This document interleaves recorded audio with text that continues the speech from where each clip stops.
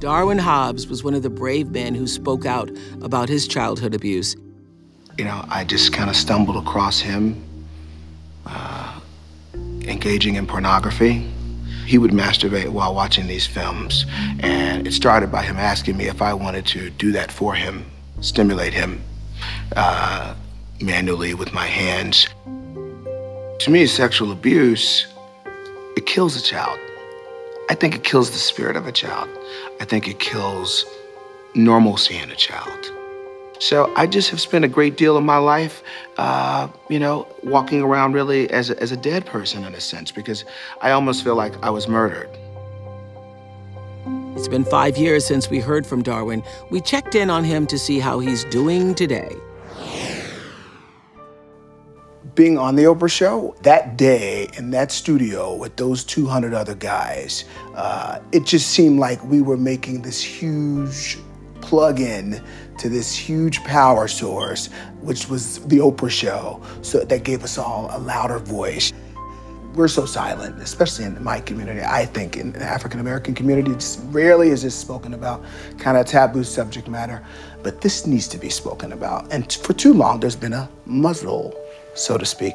When I think in terms of the process that I've gone through, the journey of wholeness and healing, I'm not sure that I will ever be what I consider completely 100%, quote unquote, normal, okay? I don't think anybody that has experienced what I experienced as a child, it's like you're stripped of your sense of normalcy, okay? But when you're violated in this way, then there's like an unlawful virus that's put into that hard drive, you know?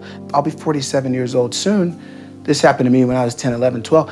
That this is an ongoing process of healing. People always ask me, like, what's your mom? Because my stepfather is who was the perpetrator of my abuse. And so people say, what does your mom say? You know, and initially, of course, she was crushed, she was hurt. And she actually appeared that day on the show. I felt that I was so hopeless because I didn't know anything about it. You think about that you have to watch your girls, but it was my son. For my mother to even come on the Oprah Show that day was just, it was a milestone.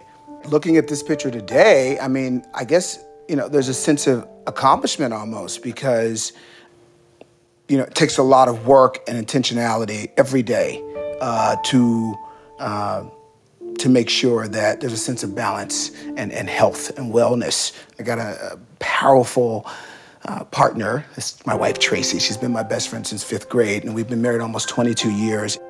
I don't know if I could do it without I don't know if I could do it without the partner of Tracy. So we are surviving. Sorry to get emotional, but we're winning. We're winning.